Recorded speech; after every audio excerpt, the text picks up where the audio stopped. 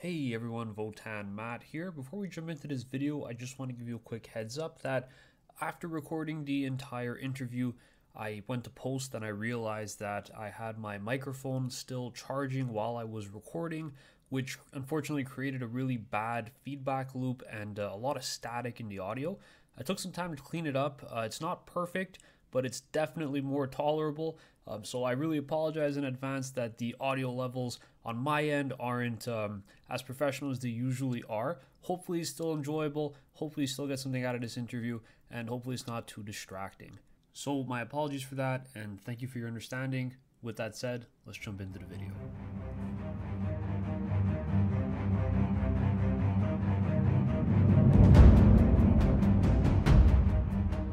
Hello, my fellow kid. Welcome back to the channel and welcome to another Pro Player interview. I'm joined today by a very, very special guest.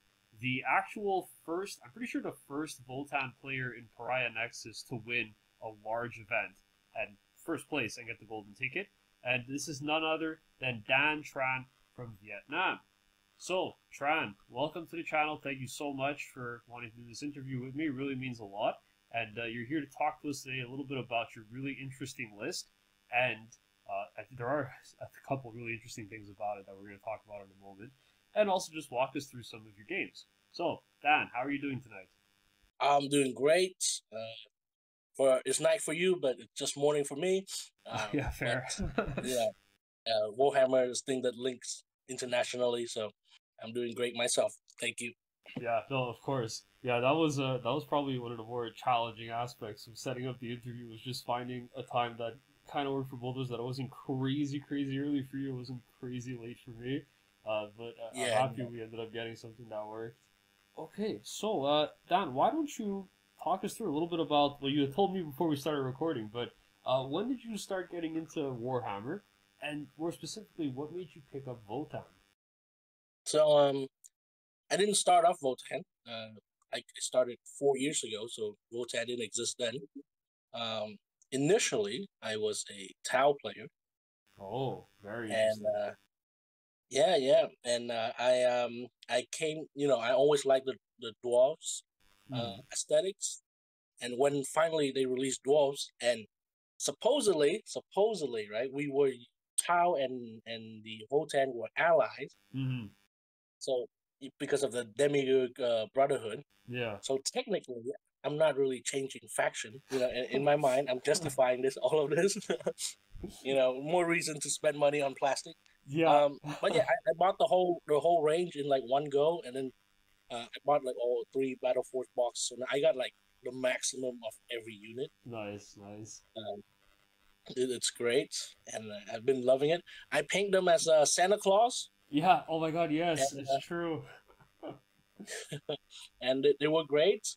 I was on stream for the Warhammer World Champion. Yeah, that was cool. They gave me a little shout out, Oh, and nice. because Awesome. of that, I also got the first place for best painted in the tournament as well. So that was super cool. That's amazing. Yeah. So Dan has actually some of the craziest paint schemes I've ever seen for an army. They're all just like Christmas themed Santa dwarves. I'll put a picture on the screen for everybody who's not on the Discord, who didn't have a chance to see it. But if you want to see more pictures, join the Discord and check that out. It's obviously pretty cool.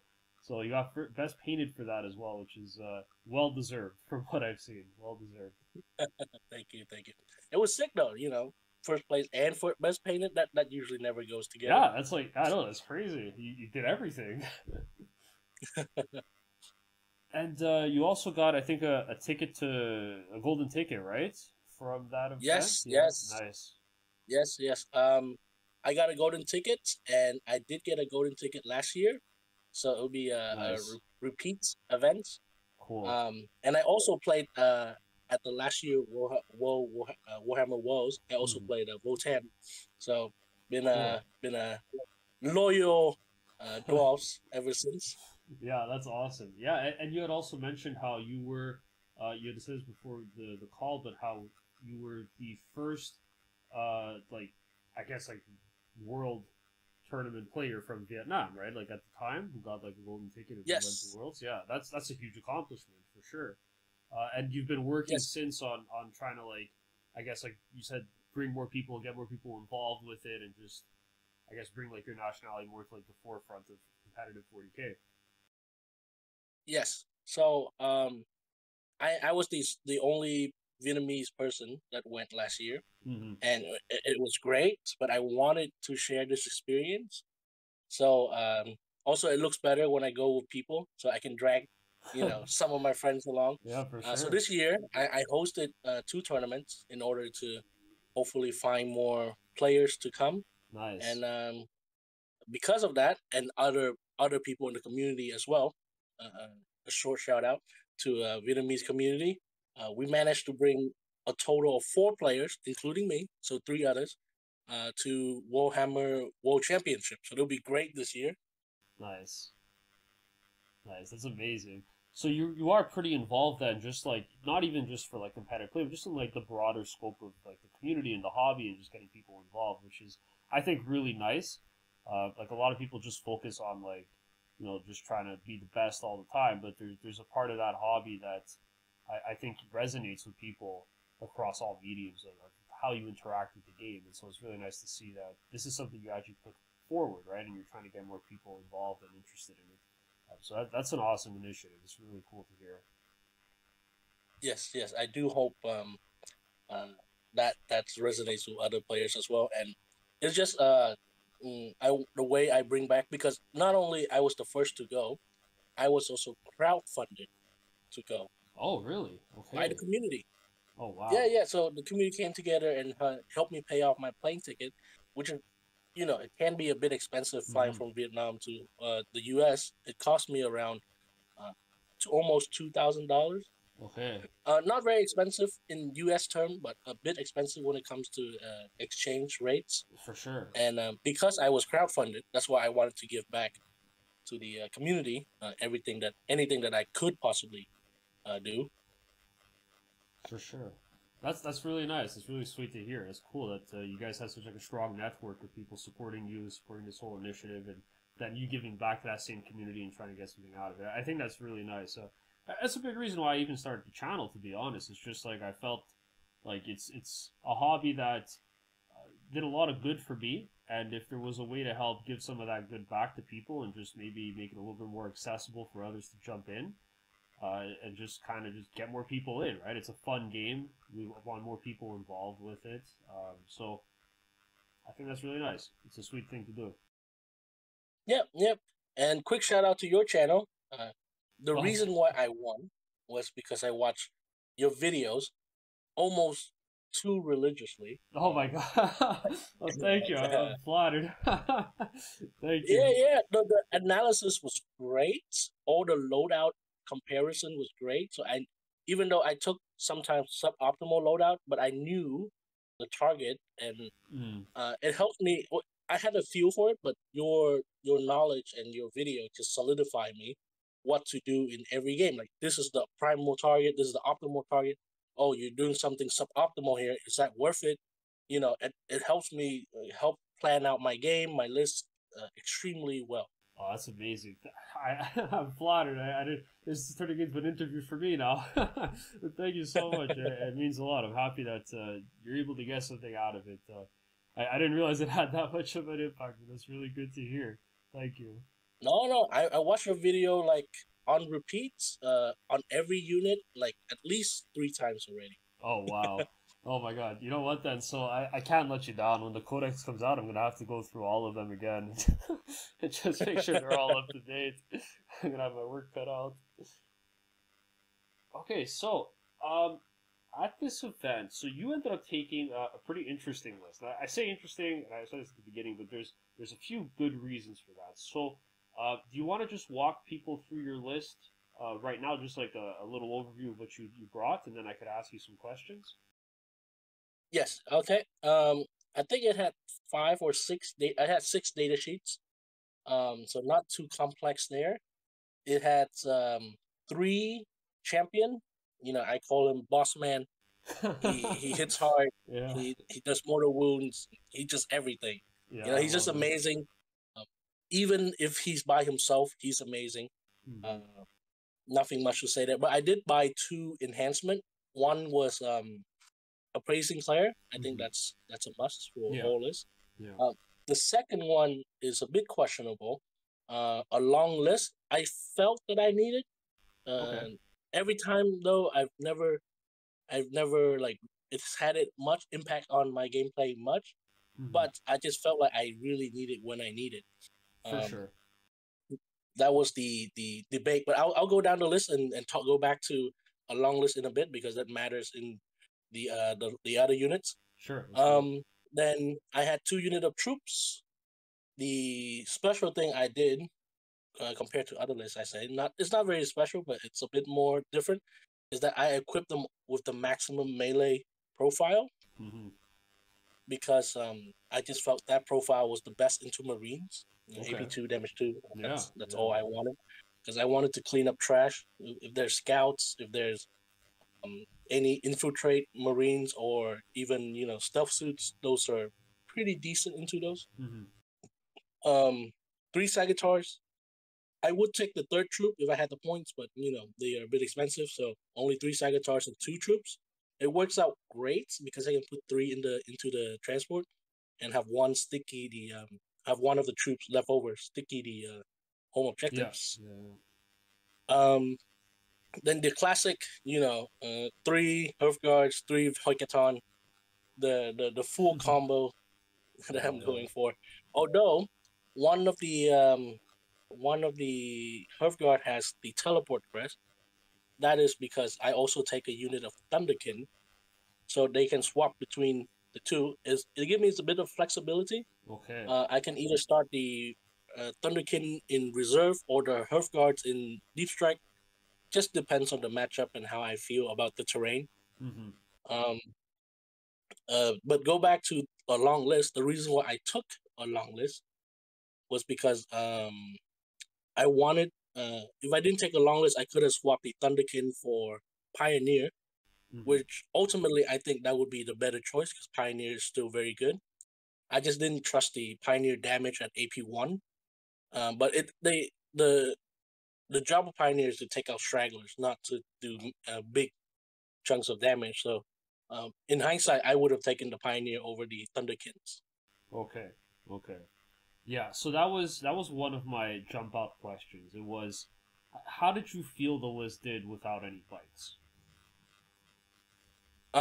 Much slower than what I wanted, and the objective becomes actually deploy Homer, not deploy Homer. Establish Locust, right? That's the new one. Yeah. That becomes much harder to do, and behind enemy lines is also very difficult. I had very little way to infiltrate into their backline without the bikers. I can hold fine. I can do primaries. It's just I had a lot of trouble getting into people deployment zone. Okay. Yeah, that makes sense, right? Like, because I guess it's like you were saying, like, if you take the 3-man bike, you're not really taking it to be like a damage dealer. It's going to play like the sides, it's going to kill stragglers, and then it's also going to be really good at scoring like behind enemy lines or homers, because you just drop like the 3 bikes up and down, which helps. So, yeah, that was like the first thing that jumped out at me. It was like, okay, so there was like a decision here to exclude them in favor of taking the Thunder King. So I guess the other question naturally is, how did the Thunder King perform for you? It did okay. For an 85-point unit, it didn't do too much of anything. However, it did almost won me a game against Death Guard. Okay. But I still lost that game. Spoilers. But I did have it on the flank, and it did quite well in terms of that. Oh, actually, it won me a game against Space Wolf as well, because it killed the Space Lord. I forgot what it's called. One of the characters. Okay. Because damage 2 AP2 is quite convenient into those Boom 4 models. But apart from that, it didn't do what I wanted to do, which was cracking rhinos. Is what I specifically wanted it to do. Okay, I see. So you had designed this list to play pretty heavily into Marines. You had mentioned, I think, a bit earlier. So the purpose here with this thunder Yes. kit is you jump out of you either jump out of the land fort and you crack open a rhino, or you come in from reserves for one that's hiding and maybe try to pick it up. Okay, I see. Yes. And Specifically, yeah, Plague Marines. yes, yeah, the pesky plague marines who hide in their rhinos. Uh, was the issue getting like delivering them to the rhino, or was it the actual damage output of the rhino? The damage. The delivering was fine. Rhinos couldn't. It's not really an easy to hide model. Like between reserves and I had them in reserve, so they work out fine. But it just the damage wasn't there. Yeah, AP2. Rhinos can easily get covered, especially the chaos ones yeah, or their spiky bits. Um, so it was tough for me to effectively kill Marines, especially plague Marines that were inside, because I had to, you know, um, sort out the damage well enough so that I crack the Rhino, yeah, then crack the unit inside. And usually they're accompanied by a fight first character. hmm So I had to do all of this in shooting phase. Or if it gets to melee, it becomes very, very challenging. yeah, Especially, people might say, "Oh, I'm designing too much into Marine," but my biggest fear going to this tournament was Death Guard because that -1 hurts my list so much yeah, because I'm relying on AOC and 2+ save a lot. yeah. I agree. Yeah, Death Guard is a very scary matchup for Votann for a lot of reasons, and just like the contagion is the biggest one. Basically, no matter what they choose for contagion, hurts us badly because if they Yeah, go with the save one, like we no longer save on twos, which does hurt.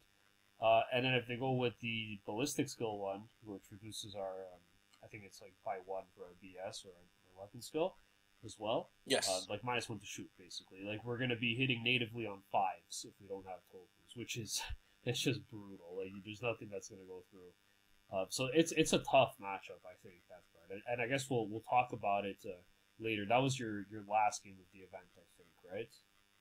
yes, Yeah.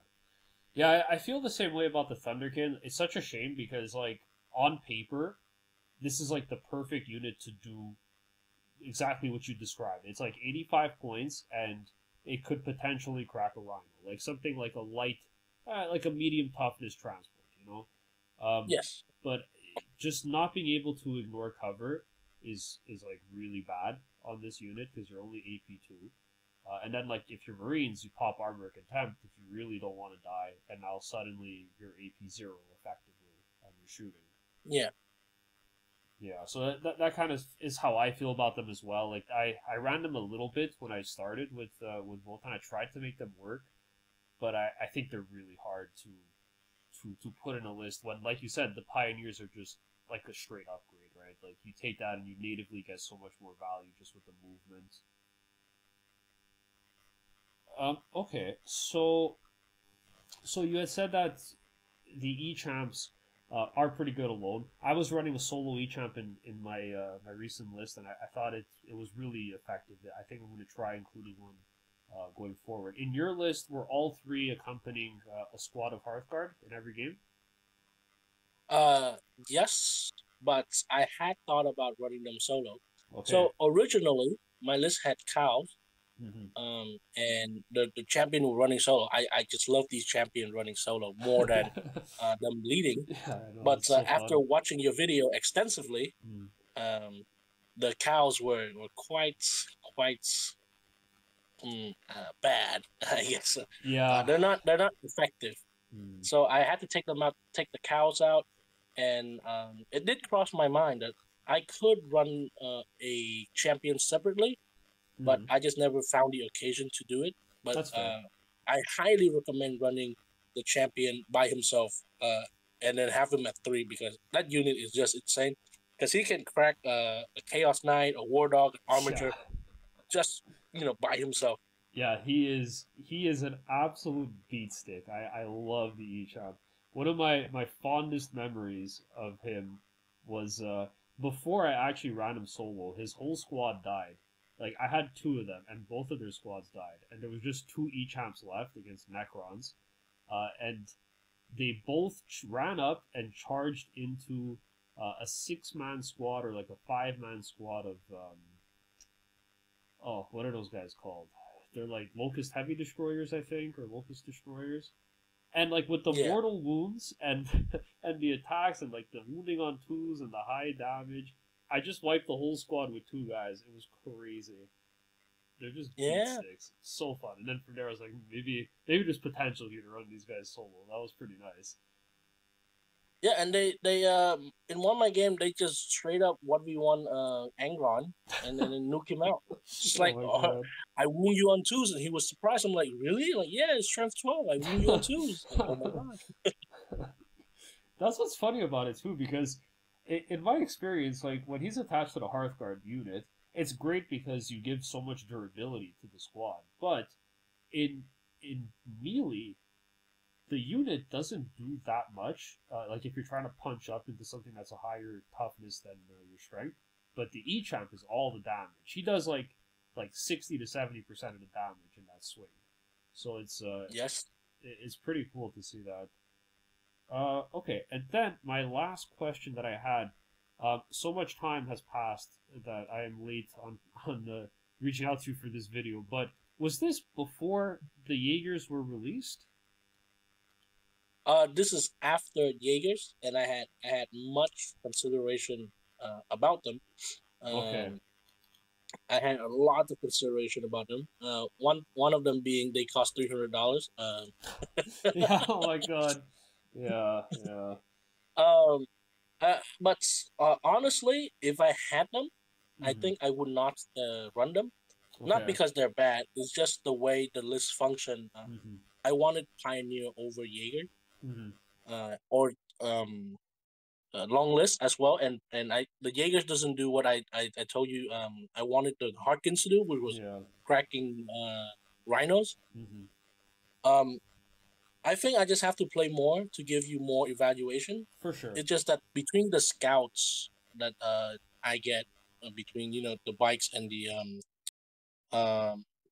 Sagittars, it does help me build up boards quite easily, and people are much, even though they're prone to opposing infiltrates, people are much less likely to be encouraged to do that because of the oath ban. If I put a 9 units 9-inch away from me, I'm gonna get 4 CP next turn. Yeah. Or 5 CP next turn if you want to do that. So I'm not too afraid of that. It's like a trade-off that I'm willing to accept. Mm-hmm. Yeah, that's fair. So you just you fully lean into the archetype you're running of like that, from what it looks like, just like that very aggressive midfield bully that dominates on primary. Like this is what you do. Like if somebody wants to overextend with their infiltrators, great. That's an opportunity for you to just capitalize on that and get tokens. So you actually don't want to discourage that. You're hoping that they play a little bit more aggressive. Yes. Okay. I don't want people to be too safe because I do need that CP quite a lot. Yeah. Okay. And my last question about the list is, I counted through. I think it came out to 15 activations total, and I'm just wondering, like, if you felt like at any point in your games, particularly maybe like after round 2, if it was harder for you to score action-based secondaries. Yes. So normal games, no, not really. Most of the games, no. But against it gets kind of scrappy when people know what I'm doing, especially against War Eaters.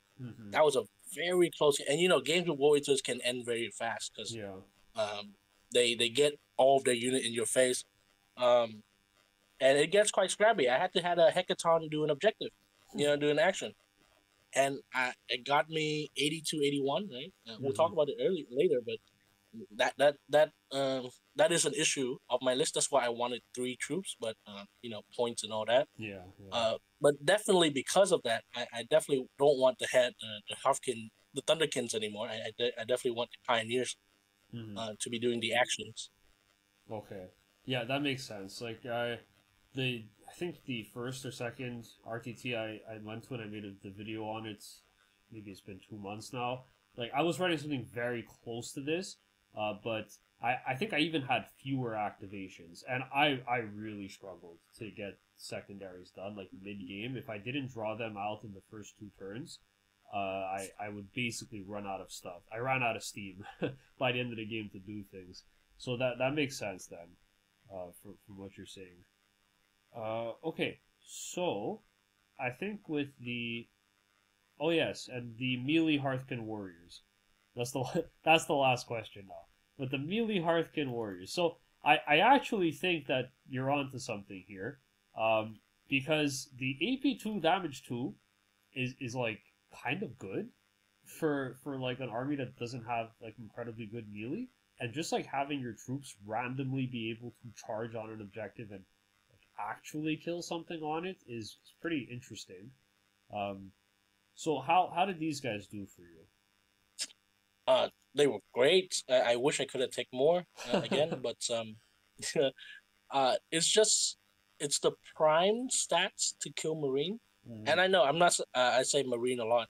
I'm not just talking about Space Marine. Also talking about the Chaos counterpart. Mm-hmm. Rubrics Marine, Berserkers, and Plague Marine. Those are also very very threatening, Mm-hmm. especially Thousand Suns. If you know that matchup is quite scary. Yeah. Um, so the ability to just take out stragglers is quite good.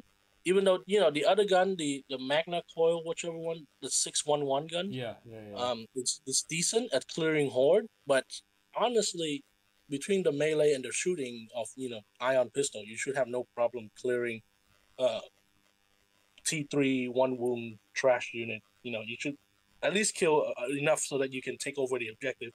The problem is when they put something a bit more meaty, and the Harfkin can still crush that unit pretty handily, Mm-hmm. and that's why I love them so much. Also, the grenade aspect. So Yes. they're not like a unit to be taken lightly. Mm-hmm. Yeah. If you have a CP in the bank, it's good to consider that your humble 5-man Hearthkin warrior squad can potentially dish out a ton of damage if it's able to get the grenades off and charge in, especially if you're running the melee profile. So yeah, like I agree with you. Like they're pretty versatile, and it's pretty nice that we're seeing so many diverse loadouts for them. I know some people go with is it like the Ectolharn gun, I think, or something like that. It starts with an E. So there's like that one they take. There's the 611. That's the one I run. There's the Magna Rail. I think I'm gonna drop the Okay. Magna Rail and probably take one melee weapon. So then like the Thane has it, and then also one more guy. Because I Yeah. like how this looks in your list. I think there's a lot of potential with that. Okay, cool. So I think that's all of my questions with the list design. Now, going into the event, you made this list. You were hoping like, okay, it's designed to crush some Marines. What else like in terms of like gameplay did you think? Like, what kind of game does your list want to play? What do you feel like are like the strengths and what were the weaknesses? So again, I think you already said this on this, but the primary game is superb. It's amazing because I have an easy time moving people off objectives between melee and range, and they can't just put stragglers on there because my 5-man uh, warrior will just knock it out of the park. Even if it not, I'll just still take the objective. So it's very nice for me to play the primary game, and I force a lot of issue again with these warriors because they also have sticky, and I play a little bit mind game my opponent and tell them, well, they have sticky. We don't kill them, all right. I free up a unit to do something else. Yeah, yeah, yeah. So I love that a lot. Uh, but yes, the problem with Thunderkin over Pioneer was getting to people backline, and I was afraid of playing against people like Imperial Guard Mm-hmm. or any list. Like Eldar is a bit of problem, but not the biggest.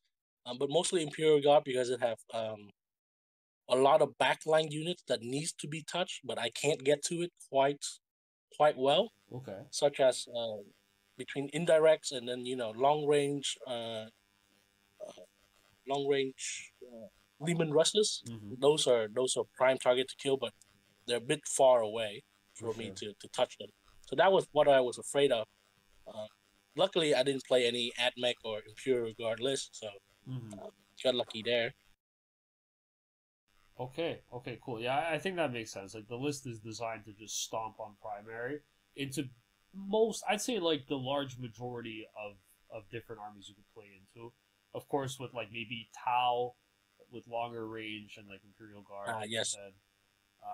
Like Tau is kind of scary for that, but yeah. So just your game plan: dominate on primary as hard as possible, and just try to like massively outscore on that and like board states. Okay, so Yes. let's talk a little bit about the event itself. So this was a 30-player event, and you came first place. So congratulations again, well deserved. Thank you. And so you had 5 games total. Now, I guess we could maybe you could just walk us through each game. So game 1, I see here you were against Space Marines, was Dark Angels. So right out the gate, you're against an army that you were hoping to get into, right? Like a Marine army, so that's good. But this is one that's pretty durable and good at primary as well. So I'm super curious to hear how this one went. But looking at the score, I see it was a 100-0 victory for you. Is that accurate?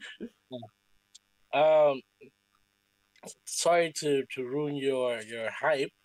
My opponent was a no-show. Oh no. But for any consolation, that matchup I think is not bad if you have 3 Hecaton, because the 3 Hecaton is like prime at killing 4 wound models. Yeah. And of course they have AOC, but you can target a different unit. And AP2 is ignore cover is perfect into those Death Dark Angels. Yeah, Knights, the Knights, right? The Deathwing yeah, Knights, the Knight. I think. Yeah. Yes, Deathwing Knights. But it will take some time. You have to be a bit patient into that matchup. But I can't speak much about it in the tournament because my opponent didn't show up. Okay, I had a feeling because I was looking at this. There was something off about this. That's why I just wanted to confirm. I was like, how does he get 0 on anything? But yeah, okay. But yeah, I agree with you. I think the Land Force are kind of like primed into this, and then also you have like just the redundancy of the Hearthguard themselves inside. So whatever the Yes. Land Fort doesn't finish off, the Hearthguard coming out and killing that, they will kill the remaining squad that's left over with shooting and charging. And then that also means you wiped out a significant amount of points from your opponent's list. I'm not sure how much they cost. I think they're 235. Yeah, wow. So 5 are 235. So this would be good because your opponent runs out of assets real quick if you start picking up his squads of Deathwing Knights on objectives. There really isn't that much else that could threaten you. Okay, cool. So this was a quick one. Now let's talk about game 2 into World Eaters. So this was a tighter game. You alluded to that a little bit earlier. So it was just a very narrow victory of 82 to 81. Yeah, I almost lost. Took me by surprise too. The player was very nice. Not to say like being mean is all good at the game, but I did misjudge his skills a bit. I played a very friendly game as well. Well, I got voted best friendly too. Oh, nice! Shout out there. You are very friendly. Yeah. So, but he had a style that I did not expect people to do, and this is more, I want to say, world class style, where he will do anything for points. It's a very aggressive, but it's not aggressive like, oh, I'm going to kill you aggressive. It's aggressive in the fact that he's spending CP, he's spending resource, he doesn't care what he throws away as long as they give him points. And as you can see, he dominated the early game, and he was 81 into me. I was 56 on round 5. Oh, so I was way behind. I was insanely behind going into round 5. However, I had a feeling I was losing by round 4. Obviously, every Warhammer player, they know how that feels. But so then I had to sit down and plan everything perfectly from then on. And there was like, okay, no more just playing the game, feeling it. No, we have to sit down and plan. So it did took some time. Like I asked my opponent nicely, and he was like, all right, just sit down and plan. So I carefully planned it, and I had to kill all of his unit, which I did, and then proceed to have these unit, while killing all of his unit, have the Hecaton do the action. It was on Scorched Earth, so I had to burn an objective and then burn another objective next turn, and then I had to take into account like, oh, what if I draw a Stormheart style? So I have to leave a unit off the objective, do all that, and luckily it worked out. At the end, I did top deck Stormheart style and engage on all front. Nice. So that scored me 6, and then the 2 primary was 10, and then the 2 burning objective was another 10. So I jumped like 26 points at the end. Okay. Which got me the 1 point I needed to win. So yeah. Okay. Wow. It's quite cheeky. Yeah. So this was a really close one. And so you said like the thing that took you by surprise was like there was aggression, which you did expect from World Eaters, but the aggression was for points instead of for you. It was like do whatever I can to get as much as I can early in the game. That's cool. Okay. Yes. Yeah. And he played it very well because he knew he was gonna get tabled. Like he was like, I'm not gonna beat you in a head-on battle. So he was like, all right, I'm throwing berserkers away to do objective. I'm gonna pay that CP to give it sticky, even though I know it won't last. And then he throw the Master of Execution onto the objective for Scorched Earth to force me to answer that. It was masterfully played. Nice. By the guy. Yeah, that's World Eaters are always a really fun matchup, I think. As long as you don't... Well, I think everybody's first game into World Eaters, you usually get tabled. But then, second game onwards, it's a really fun game. Once you realize like what they're trying to do and like how they accomplish it, it's a really interesting army to play into. One that like you get to practice things like pre-measuring a lot, which is really, really helpful, just in like the larger game. But also just like learning about aggression and like what people do and how to respond to that. Like you said, you had to just take like 5 minutes and like, it's a tournament, you're on time, but like you just took 5 minutes, you thought about your plan, you didn't panic too much, took a deep breath and thought through exactly what you needed to do, what the best possible outcome would be for you to win and what you need to do to accomplish that. And it worked out. Like all of those things came to fruition. So that's really good. That's really good game engineering on your part, just kind of thinking through and planning ahead for what you need to win. Otherwise, it probably would have been like a loss if you didn't plan like that. Yeah, it was that and a bit of a heart of the cards. Yeah, for sure. It takes a bit of luck to win. yeah, for sure. Okay, and then this is also the game where you had said Angron got killed by the E-Champ. Yeah, and he came back right away. So that was a sad moment. All that hype for nothing. He did fail the charge on the following turn, so it did get neutralized a turn. Okay. So that was my saving grace. Okay. But Angron was active for 4 rounds of the game. Oh no, 3 rounds because turn 1 he was hiding it. Okay. He went first. But it was active for 3 rounds, and that was very, very tough to beat. Yeah, that's hard. Did you how did you with 2x10 warriors? I feel like you have like pretty good screening for like against World Eaters. Was this what you used them for here largely, like just to like make some lines across your deployment and just try to be safe? How did you deploy going into this? So one of the problem with World Eaters, I say problem, maybe not really. I feel because I have a experience with World Eaters. I feel like they have a problem cracking Sagittars. Just me. Okay. Because if they do go into Sagittars, they're throwing away Exalted 8 bounds. Okay. And that unit, if they are throwing that away, I am more than happy to throw away Sagittars. But then if they're sending 8 bounds, that can't crack a Sagittar. Berserkers and Rhino can't crack a Sagittar. I have no problem with the initial assault. Okay. So I just let the Sagittar screen instead of the warriors. And then, of course, if it comes to my turn, I'll let the warriors screen instead. If I get to a turn to move them out and then position them.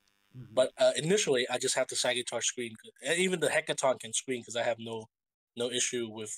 I don't believe they can crack it turn 1 outside of Angron. Yeah, that's an interesting way of looking at it. I like historically like going into World Eater matchups.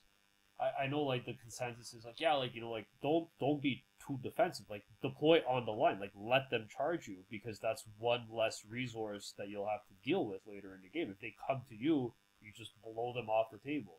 And it's true. Yes. So you want to play on the line. You want to play aggressive with your deployment. But it's interesting that you put the Sagittars up front. I know a lot of people would probably try to defend them, but you bring up such a good point. Is that at a certain threshold, like yes, losing a Sagittar it would suck, but what it costs for them to do that is very beneficial for you. Like that's a good trade. If they send Exalted 8-bound to kill it, like no worries. You lose some mobility, but they just lost a nice chunk of their list doing that. Yes. Okay, so that's really and cool. yeah, and also we have the Terminator. Sorry, I call him Terminator. Yeah. The Hearth Guards in Sagittars, right? So no matter how much they threw at me, I knew if they threw everything, I could counterpunch and kill the whole thing because Yes, yeah. the combination of three Hecaton and it was two Hearth Guards because one was in the sky. Mm-hmm. I knew I could counterattack for so much more. Yeah, like you would just if they destroyed a Sagittar, you just disembark from the lad fort and you pick up the squad like reliably without any question. So that's good. Maybe even two because between shooting and melee. True, true. Okay, so that I think that's interesting. That's a good way of looking at it. Um, okay, so a very close game, 82 to 81, and that takes us to game three. So game three was a bit more of a solid victory for you here, and I definitely see why looking at your list. So this was 90 to 35 against Gene Stealer Cult. So how did this game Yes. go? I was sweating at Mm-hmm. the beginning. My opponent had 100 victory twice, Mm-hmm. and he played real opponent, not like me, right? He played against Sister and Atmec, Mm-hmm. and he had 100 victory. So I'm over here like, oh my god, this guy must be insane. Um, I can't fathom to beating Sister 100. Yeah, That's Sisters is almost really insane. really hard. Yeah, but the nice thing is, I play the primary very well, Mm-hmm. and I know for a fact GSC does not play the primary uh, well at all. Yeah. So that was what I lean into, and I couldn't show you the full score, but what happened was he scored 0 on primary, and then I scored full 40 on not I say full 40 on primary and 40 in secondary. Oh So my god. that's what ultimately won me the game. Um, he uh, he had a lot of 6 units. I counted exactly to revive, Mm-hmm. and they kept reviving, but it didn't matter too much to me. It was with the new GSC revive too. Like they came back right away. Mm-hmm. Um, but I knew that going into the match, so I didn't use Overwatch as a killing threat. More of a I want you to think about it threat. But I never Okay. actually Overwatch him because I don't want him to die and then come back right away Yeah. with the new GSC revive rule. Mm-hmm. Uh, but overall, it wasn't very hard game for me. I was sweating until round 2 because this was Burden of Trust. Okay. So you don't see the points coming until much later, Yeah. right? Because you have to start setting up, you have to set the unit to guard an objective. Yeah. But Yeah. once round 4 kicks in, I realize I won. That's when I just like go balls to the wall, and get the remaining objective. But round 1 to 3, it felt close because the point wasn't coming in that fast. Okay. And so like I'm looking at the list right now. I just pulled it up out of curiosity to see this. So it's like just big bricks of we got the acolyte hybrids. Looks like there's big bricks of neophytes as well. Yeah. So I think and then there's some vehicles. So what did you judge going into this? I'm curious. My judge? Yeah, your judgment tokens. Oh, my judgment. Oh, I just went to all to the transport. Okay. That's like, all right. I know you gotta bring them up, bring them to me, and Mm-hmm. I did 8 a transport and then get my free CP that way. Yeah. He did make a fatal mistake though, a very big mistake. He did not screen properly, Okay. so that my 5-man got got deep strike in, and able to take a shot at his. There's a character that reroll revive. Okay. I don't know what it's called. Sorry. No worries. He has a character that every time you revive, you can roll one. You can reroll a revive once per round, Sure. Okay. once per turn. And I managed to take a peek at that, and 5 termies will just go, like just turn through a unit of GSC like there's no tomorrow. And and then he was unluckily he standing on objective too, so that was like prime. Oh. A lot of mistake went for that to happen, but I capture on it. Yeah. Good. And took advantage of that, and I turned on the CP to double sustain. Mm-hmm. So he was having a bad time after that happened, and that was round 2. Yeah, I think this is a fun matchup for your list just because of like the amount of Hearthguard you have. Like you said, they absolutely shred through squads of GSC. They melt them. Yeah, he could not hold a primary. Yeah, if he touches it, you pick up whatever's on it. Even if you don't even need tokens for how low toughness and low wound and everything these guys are, like the infantry units. But if they do touch, Appraising Glare, and then you just pick up the squad no matter what for sure. So I think this is cool. This is a fun matchup, I think. So it looks like your list really worked well for what your goal was, because this is one of those matches where you got to just dominate on primary. Yes, it was very textbook, to say the least. Okay. All right. And so with a solid win over GSC, you move into game 4, and this one was also quite tight. So this was 88 to 85 against Space Wolves. So how did this one go? Was this one of those the Wolf Jail lists where they try to pin you down? Yes, yeah. Wolf Jail, all 3 of them. you love them. But Hackathon, surprisingly, once again, perfect into 4 wound bodies. The AP2 is a bit wasted because they're in wound 4, but that just means he can't turn on AOC to save them. The -1 to hit and -1 to wound was unexpected, but I did, put them all on judgment, so it didn't hurt too badly when he turned that on. Okay. It was easy to kill the Wolf Jail. It was very easy to kill the unit. The problem was it usually split into 2 character units, which became much, much harder to kill. Mostly because activation, but also one of the wolf has it can blanket damage every turn. Okay. And then they are at odd wounds like 7, 5. It just makes it feels very difficult to get a hold on them quite nicely. But the wolf jail itself was easily dealt with between Hackathon, and the player actually told me, you gave me a lot of thinking to do, because the other game he just rushed in and like the game was over. So what I did in that game was I jumped out. When he present me with a target, I would do the combo, jumping out and then shoots with the Hearthkin Terminators, and then jump back, and then after that I would jump back into the Hackathon, and then the next turn I would do it again. Basically, I was rehashing that combo specifically to kill the wolf units. And I took out the wolves all the time. Okay. So you really just deployed on the line here with the land forts again, and you let him charge you. He wouldn't be able to kill a land fortress, but he would pin you. And then on your turn, you would just disembark, shoot, and wipe the squad. And then you let that happen for like 2 turns. And you were okay with sacrificing like primary at the start of the game, knowing that you'd be able to easily recover after you dealt with the Thunder. Yes, and this was Purge the Foe, so primary wasn't like a big deal at all. Okay. So that was really into my favor.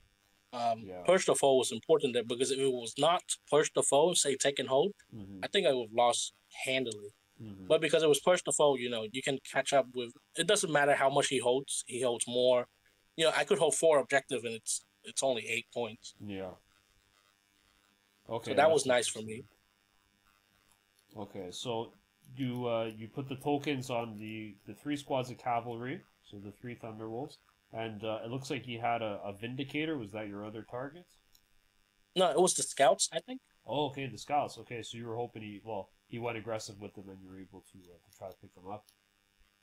Yes, but he didn't, so Okay. I didn't get my CP there. Very calculated player. Yeah, He didn't went all in. He didn't went all in because if he did, I think I would have taken out all 3 of them between the hackathon. At least completely neutral them. Mm. And his only downside was AP1. He had a lot of AP1, so my Void Armor AOC was insane into his army. He basically bounced off my stuff all the time. Yeah. That's nice. Except for his character. His character was quite annoying to deal with, especially when they split into 2 different units. Yeah, the characters are pretty efficient. They cause a lot of trouble. Because you don't want to send a hackathon to kill a character because that's it's not a value trade. But I had to do it. Also, not just the beam. I forgot even the AP1 damage 2, the twin bolter, the heavy bolter, right? Twin heavy bolter. Yeah. Those were also very good into the wolf guards. Yeah, I agree. I think the twin bolter, like as funny as it sounds, I think anybody who shoots a platform that has one big gun and then little guns will tell you more often than not it's the little guns that do all the work than the big one. And that's usually what I'm like. The twin bolter is insane. It really does quite a bit. Okay. Yeah, and that's also the matchup came down to it was push the foe and 3-point different, so it did came down to a primary objective which I had to kill more. It wasn't the hardest thing to do, but it was close because of that. Okay. Yeah, so I think that's good. So I mean, you assessed what the actual match is, which is important because depending on what mission you're playing, how you approach that game is going to be a lot different. And what you did here is you saw that it's Purge the Foe, and you saw that you're playing against Wolf Jail, and you want him to charge you because he was going to bounce with the Armor Contempt. He won't be able to touch you. And then in return, you'll pick up a unit pretty reliably. And even if he splits with the character after, that's just the second unit that's on the table now for you to pick up later. So I think you did a great job, like, just assessing, like, the game plan, right? Like, what do we have to do here? It's okay to not be on objectives for the first few turns. You don't get that much of a lead on this mission. So you know what? Charge me. Let me dwindle down your resources, and then I'll start playing the game. So I think you did a great job at just assessing that and executing your plan. Okay, so that takes us now to Game 5. So this was arguably the most difficult game of the event, from what I see.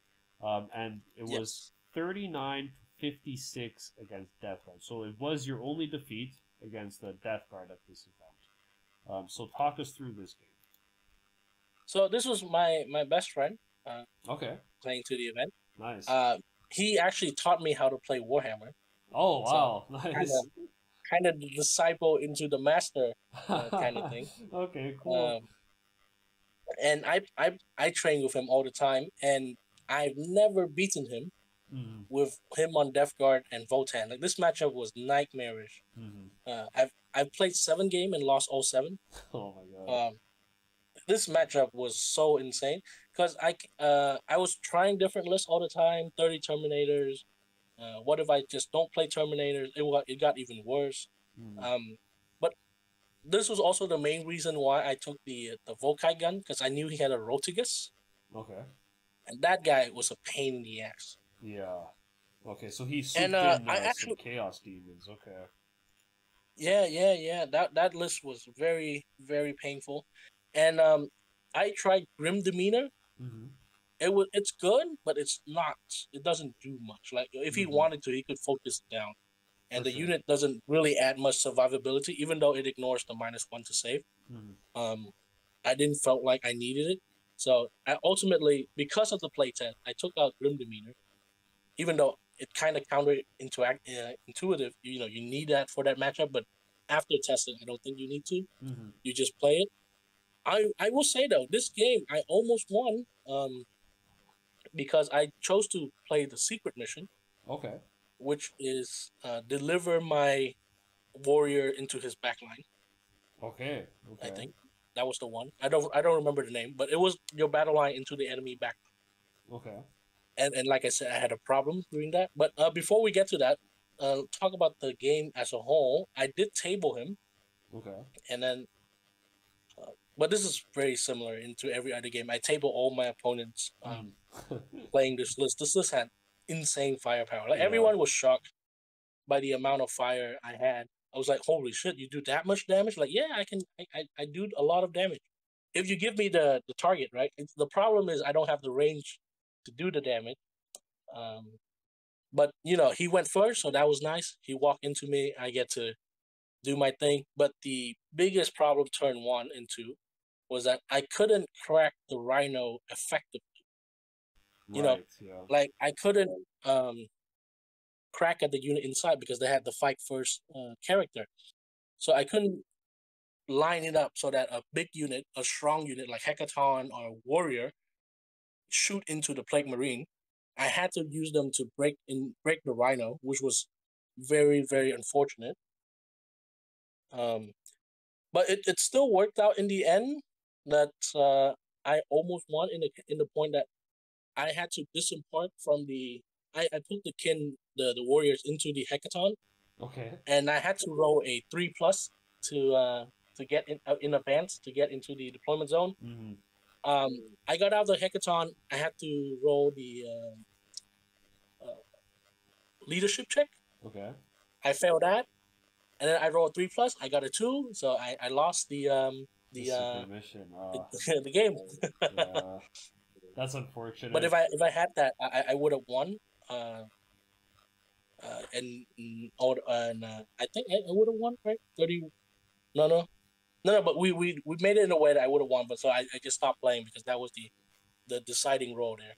Okay, yeah, that's fair. I think like we both spoke about this a bit at the start, but Death Guard like in general is kind of a tough army for us to deal with effectively. They're really good at kind of just shutting down your efficiency, whether it's like your durability, your shooting output, and they're always posing like a really big threat with like fight first, and your ability to interact with them is what's reduced. So they're better at killing you eventually when you get in contagion range. Also, they have surprising amount of damage to weapons, which is like perfect into Earth Guards. Yeah. They do. And the Flamers are AP2 damage too. I'm like, oh my god, how am I gonna deal with this? Yeah, the Flamers are insane, right? And they're like anti-infantry, I think, as well on most of them. Yeah. Rotigus also has a Flamer with Deva's Wound, so that's insane. Oh my god. Yeah, that's. Tough. It was it was Overwatch galore. My luck side, only lucky thing I had was the Rotigus keep failing his battle shock. So I managed to kill him by using the champion. Nice. That was nice. Yeah, that's pretty cool. That's always an epic moment on the table. Yeah, champion did a lot of work for me this tournament. Love him. Can't go without 3 now. Yeah, they're so good. Like I've actually not. I've honestly never ran a Cal yet in my lists, and the reason for that is because I only run the 5-man squads of Terminators. So I don't think the Cal is. I don't think the Cal personally is good at all. But I don't think he's good with it. Like he's even worse if you run him with a 5-man. So maybe you could, like, I see the logic behind taking him with a 10, like just for the volume of fire, and you maybe don't need the E-Champ's damage because you have 10 Hearthguard instead of 5. But with the 5, I especially think like you always take the E-Champ for sure. Yeah. Okay. And boss man. Yeah, the boss man. And what was the mission? I'm just curious. What was the mission for this one for Game 5?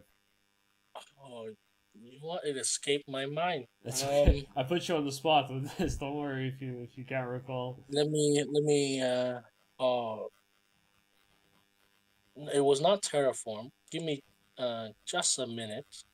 Yeah, no worries, no I do worries. have it. There it is. Okay, Linchpin, Fog of War. Lynchpin Fog of War. Okay.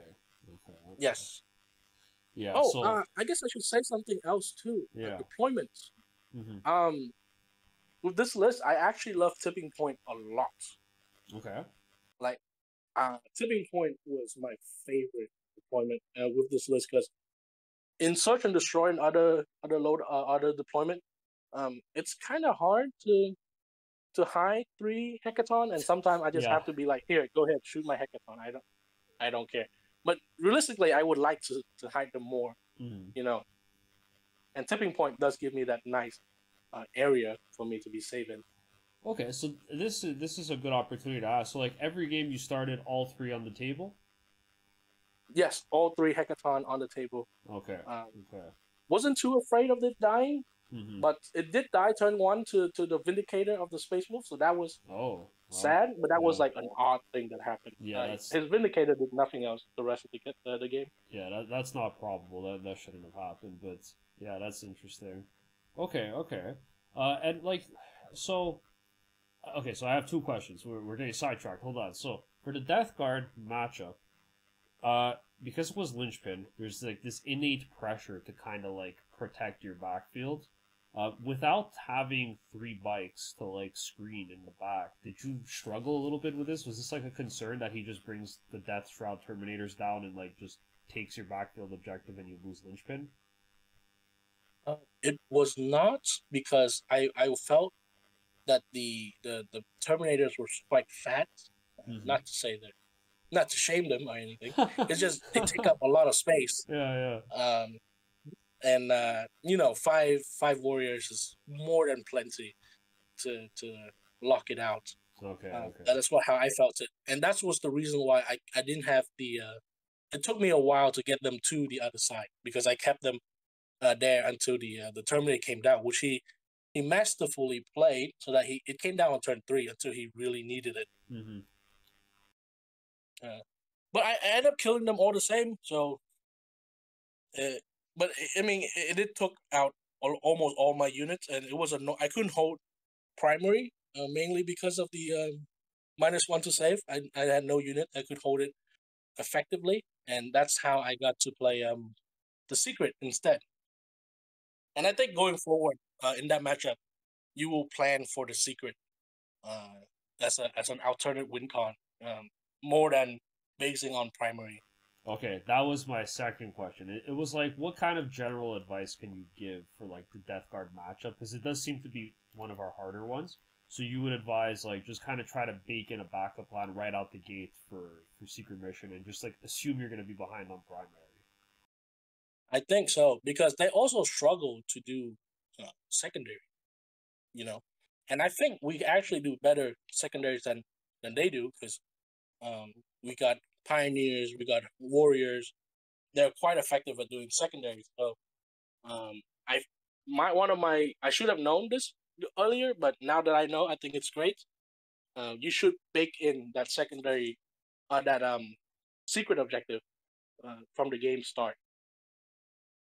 Okay, and I guess like so, looking back at like this event as a whole, what was like, what would you suggest like as kind of like some maybe like how you approach deployment in these games? They're just like a general overview of what your deployment plan was with a list like this. Um, I'm gonna be straightforward to you. There's no rocket science to it. You just go on the line and you go zoom zoom. But uh,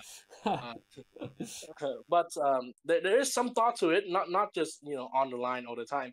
Uh, you will need to plan how to get your tokens, the mark units, as soon as possible, because that Okay. early CP is really how you get your lead and then get and hold your lead for the whole game. If you don't get that early CP, it can be hard. I mean, it's only 1 CP less effectively, but the early CP has a lot of weight compared to much later, especially if you go second. Mm-hmm. If you get a late CP turn, it becomes your influence on the game become less effective. Right. Okay. So Okay. plan those scout units. So I try to give the scout unit deploy last, so I can have a plan to where to get that CP. But the Hackathon, don't be too afraid. AOC cover, not much can get to it. Yeah, I think that's fair. And usually, if you deploy Hackathon on the line, people are more afraid. So they will actually try to hide their stuff. Little mind games here. Yeah. The land fort can tank quite a bit. It's pretty durable. I think into like 90% of matchups, you don't really need to be afraid. I'd say maybe like off the top of my head, like Tau is probably one where you probably want to just be a hammerhead, really. Yeah, like there you want to be a little bit more defensive with your positioning on it, but yeah, like usually just be more aggressive with it and use it as an actual like bully, right? Like get on the primary with it and push people off, because it could tank quite a lot. There's another thing I guess I want to give advice. People are afraid to lose things on this list. Don't be too afraid, because they will kill you. It's just the first Hackathon will die.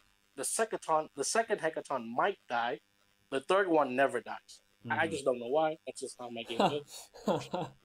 Okay. So deploy pretty aggressively in most cases, and like put your scout downs last so that you can take advantage of trying to pick up one of those judge targets that's out of position or they can get an angle on. And then from there, just kind of start pushing things onto objectives. Okay. Yeah, we line them up and we go straight forward, I guess. That's nice. That's cool. Okay, great. So Dan, I guess like closing thoughts on the event and like your list. You had kind of spoken a little bit at the start as to like kind of like some changes you would make, taking out the Thunderkin and putting in the Pioneers instead. Any other changes you'd be looking to make with this? Any other thoughts on your list overall, how it performed, what you maybe want to do differently if you have to run another event? Would it be a similar list? Would you go a different route? What are your thoughts? If I had another event, I would run a similar list. But I would say, taking a look at your video, and not just your video, also the other winners, the Berserkers is getting on the horizon. It's getting take a lot of attention from me, and maybe I'll cut down the Hearthguards for that unit. Okay. But it does give me a lot of thinking, because they're not exactly you have to be quite delicate with the Berserkers, because I believe they're good. It's just, unlike other units, they require you to trade up, so you have to get your value worth. But if you can do that, they're a great unit. Yeah, they're like hearing what you're saying about like your game plan for like trying to just pick up something that's deployed too aggressively, like infiltrators. I can't even say the amount of times, like that's exactly what the Berserks did for me so many times. So for most cases, like with a Berserk squad, you could like turn one, get out of a Sagittar, charge something on the other side of a wall, like of a ruin, kill it, and like you're safe behind your side of the wall. So depending on, of course, what they put and how far away they stand.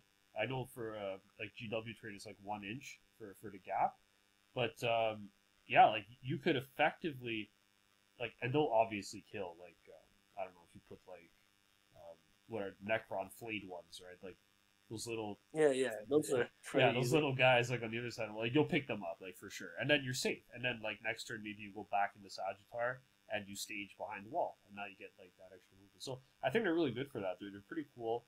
They're flexible too, because they could do secondaries for you. I'm considering trying to get a second one in, but I'm not quite sure how to fit it. I think I'm on the same line of thinking like you, with kind of just cutting a little bit of the damage out, like maybe with the Hearthguard brick. I think I'm already down to just 2 though. I don't even remember what my list was. I think I'm down to just 2 squads.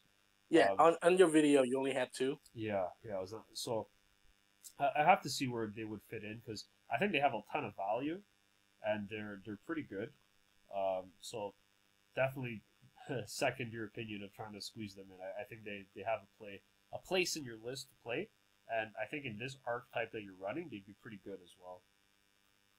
Yes, and also on WTC terrain, like you said, I'm sure they're quite they're much more valuable. Mm-hmm. I usually play on G'd up terrain, so it's a Okay. bit less because we have more shooting angles Yeah. and less Yeah. terrain Yeah. to hide on. Yeah. So they become less valuable. But I still see the merit in taking them. Mm-hmm. For sure. For sure. Yeah. I think that's interesting. Like the different terrain layouts, like because like you said, like on GW terrain, it's completely different. Like playing 3 land forts versus on WTC, like you basically will Yes. never struggle to hide them, but it'll be a little bit harder to get like good shooting avenues, right? Like good shooting lanes versus GW, which is like I think it's like pretty good, but it's relatively more open than WTC for sure.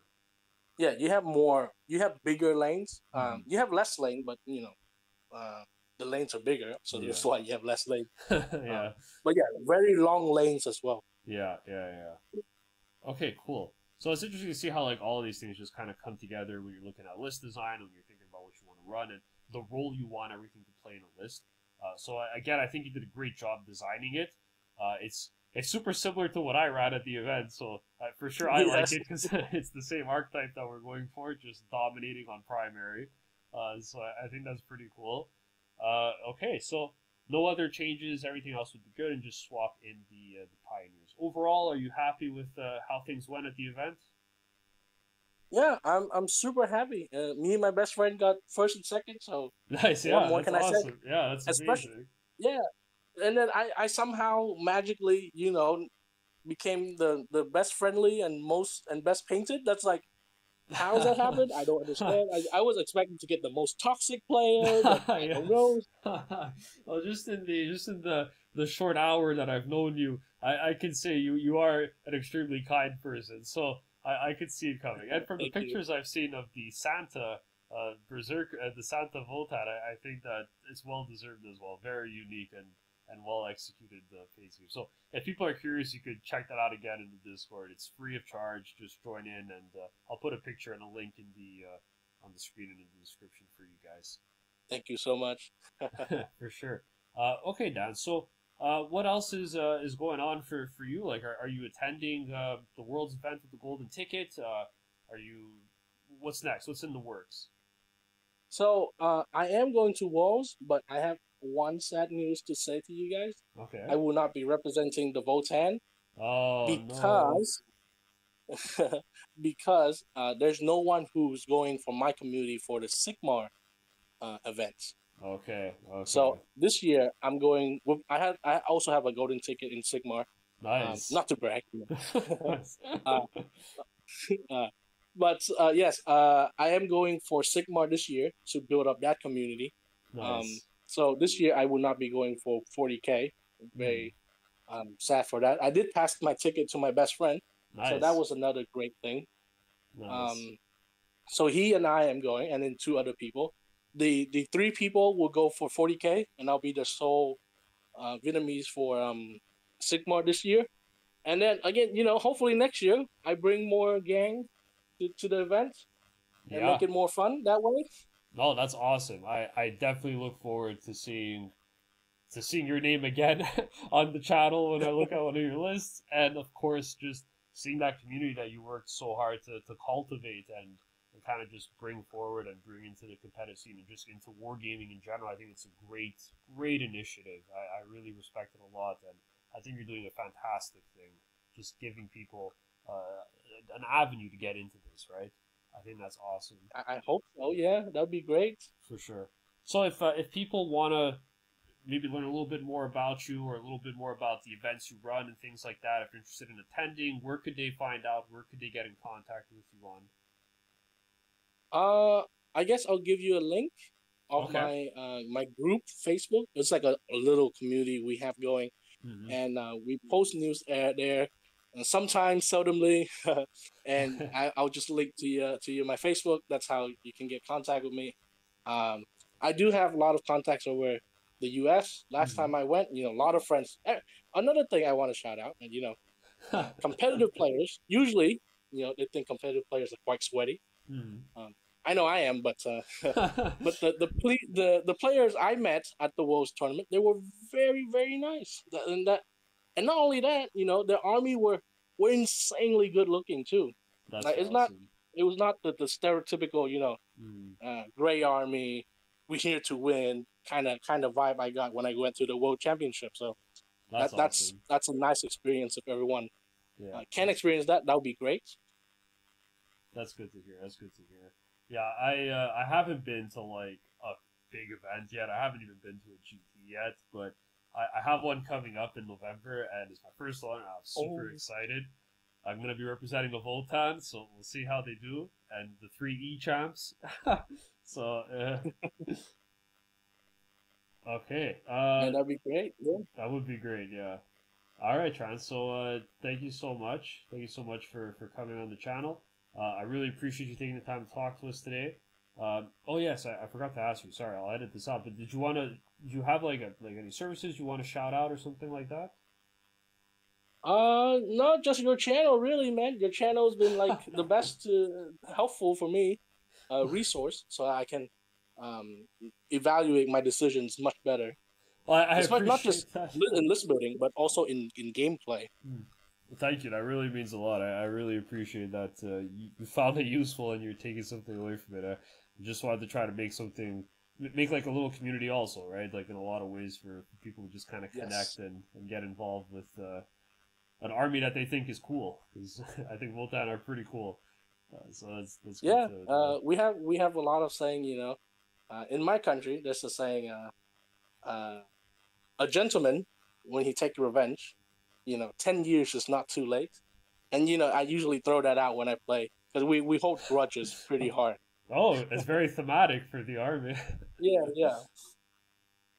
All right, Dan. So thank you so much for coming on the channel once again. It was great to learn a little bit more about yourself, about the army, about the archetype, and just how you've been running and successfully running Votann as a whole, just your philosophy to the game and what you've been trying to accomplish. And of course, learning more about your amazing community that you've been cultivating in Vietnam. And like you said, if people are interested in joining that community or learning a little bit more about it, we'll have a link down in the description below where you could check that out. It's going to connect to the Facebook page that Dan has running for his events, and you can learn a little bit more about that and get join the community if you'd like as well. Yeah, thanks for having me. And it Votann's a pretty honest army, and me winning is just honest work. Wow, that is very well said. That is very well said, my friend. All right, thank you again so much for coming on, and thank you, of course, to the wonderful viewers for tuning in for this episode. I hope you enjoyed it, and as always, I will catch you all in the next one.